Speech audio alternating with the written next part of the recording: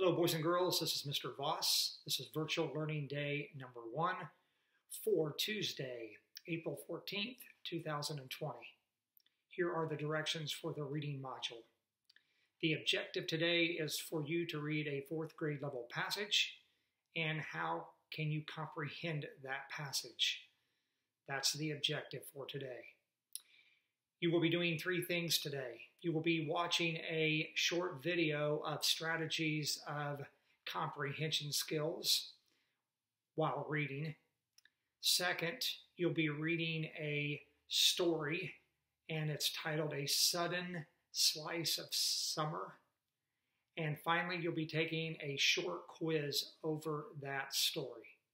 If you have any questions about this, please feel free to email me through Canvas or email me through my general email at rvoss@yorktown.k12.in.us.